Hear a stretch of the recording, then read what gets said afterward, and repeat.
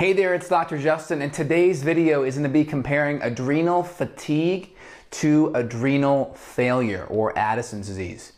I think this is a worthwhile video. I've gotten this question probably 4 or 5 times in the last week by patients. Patients have come back on a cortisol rhythm test with adrenal fatigue, and we'll kind of go into that in a bit. And they got scared and they went to their endocrinologist and said, hey, I have adrenal issues, I have adrenal fatigue. And fatigue to the endocrinologist kind of is code word for adrenal failure, and they look at that as Addison's disease or a pathology where the adrenal glands cannot produce enough cortisol. It's a pathological level. And the doctor came back with certain testing that we'll go over in a second and said, no, you're fine. There's no problems. Adrenal fatigue is not an issue with you. Whoever told you have adrenal fatigue is wrong. Again, we want to compare and contrast when we're looking at adrenal disease or Addison's disease. We're looking at pathology, which again is more on the rare side, right? Small percent of the population, the single digits percentage-wise, are going to be in the pathological adrenal failure Addison's type of disease level.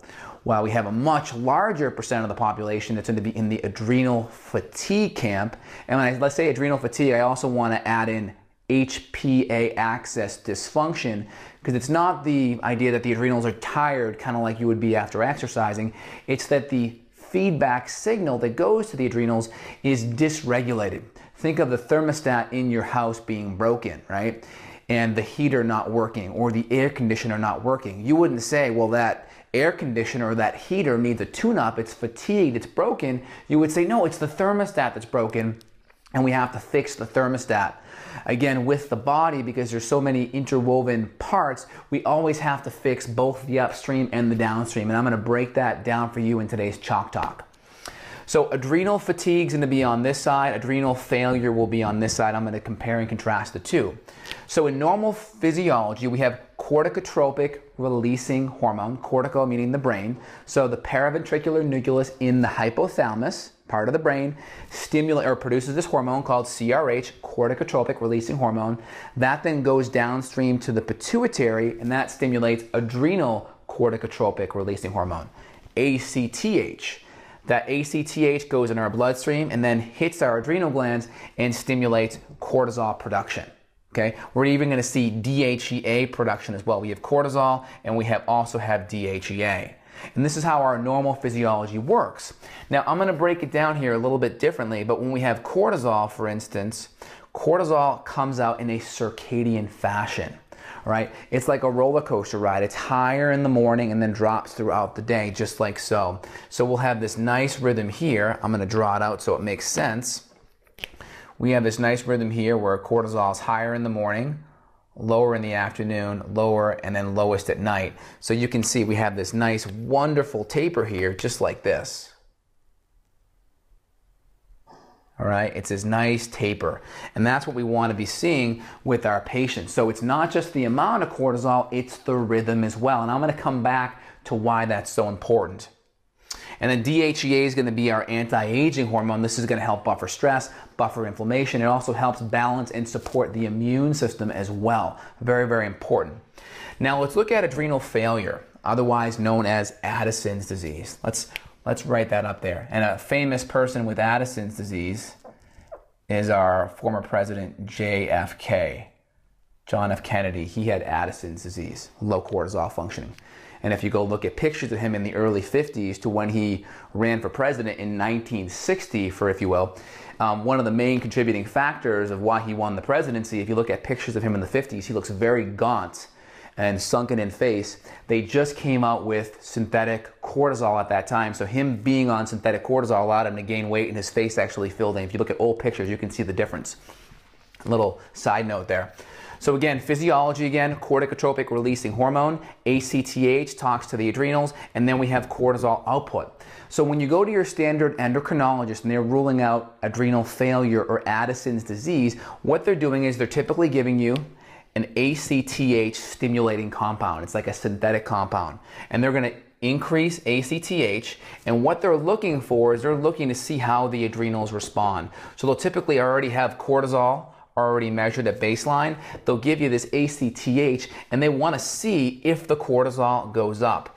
And what they're inferring here If giving this stimulation doesn't cause the adrenal glands to produce more cortisol, something is wrong with the adrenals. And in the case of Addison's disease, it's typically an autoimmune issue. And actually, here's the connection between the thyroid and Addison's disease. About 1/3 of patients that have Addison's disease or adrenal failure also have an autoimmune thyroid issue, because it all comes back to the immune system, right? So it's going to be the immune system most of the time. I'm going to write immune function most of the time that's going to be attacking and destroying that adrenal gland.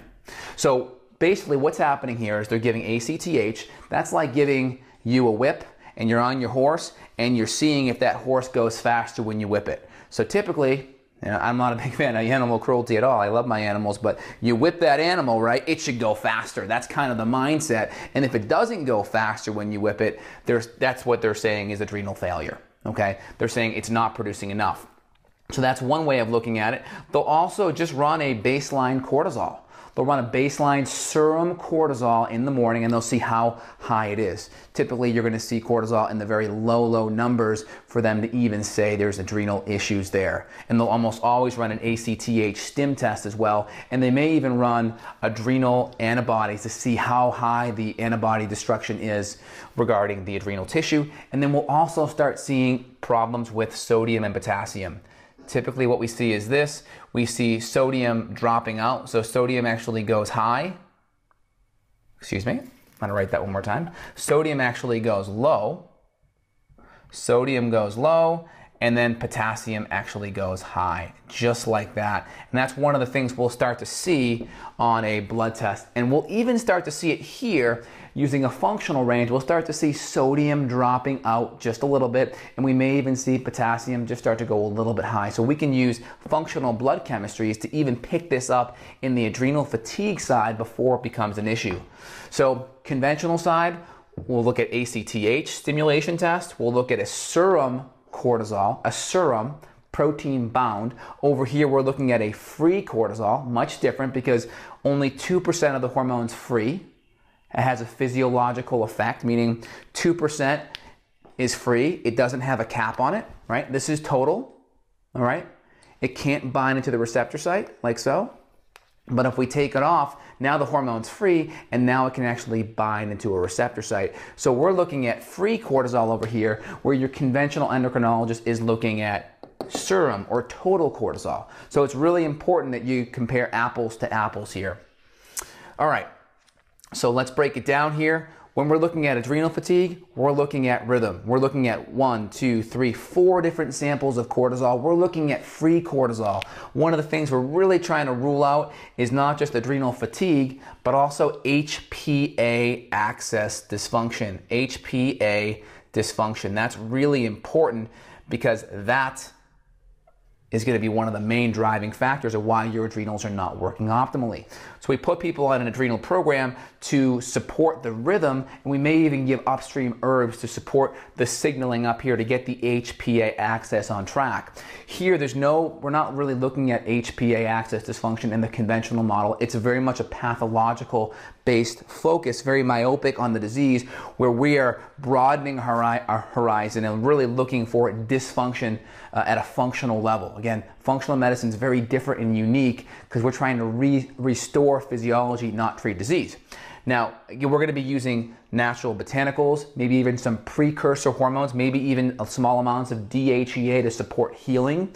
We may even use small amounts of cortisol support, herbs like licorice, precursor support like pregnenolone. We may even use herbs like eleuthero, rhodiola, ginsengs, and ashwagandha to support the brain and the HPA axis. Over here, the model is typically hydrocortisone or Cortef. These are synthetic or even bioidentical cortisol medications to bring up cortisol naturally. And again, if you have super low cortisol, that may be very life-saving for you.